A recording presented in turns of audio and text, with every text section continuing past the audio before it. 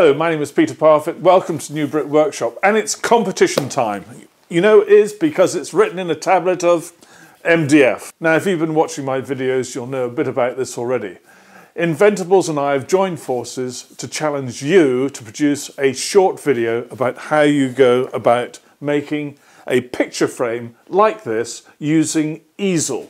Now, Easel is the free application available through the Inventables website that you can use as the complete CAD/CAM package to control your X-Carve machine. And you can see here that I've already made a little start with the design of the picture frame. I've said what the material size is, and I've put a rectangle there showing where my first cutting path would be. And this is what you have to do. I've removed the backing and the piece of glass, and it's this piece that we're talking about, which is important. I'll show the dimensions on the screen now, and this internal dimension here is perfect for a 6" by 4" photograph.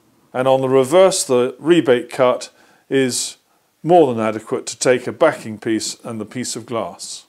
If we look at this from the end, you can see the three cuts that I'm talking about. First of all, there's the cut done with, in my case, a 90-degree V cutter, and that forms the chamfer. After that, I used a 1/4" spiral upcut cutter to tidy up the edge where the chamfer had been. After that, I turned it over, and I then used the spiral upcut cutter once again to produce the rebate. And because it's a competition, there's a prize, and the winner will receive a $50 gift voucher which can be redeemed through the Inventables store on their website. The closing date for the competition is the 31st of January 2018. So if you're seeing this video after that date, I'm sorry, but the competition's closed. So it's the 31st of January 2018, and the time is 23:59 on that day, and that's Chicago time. Now you work out what time that is where you are. And your entry must be a video, and it's to show how you use Easel to produce your version of the picture frame.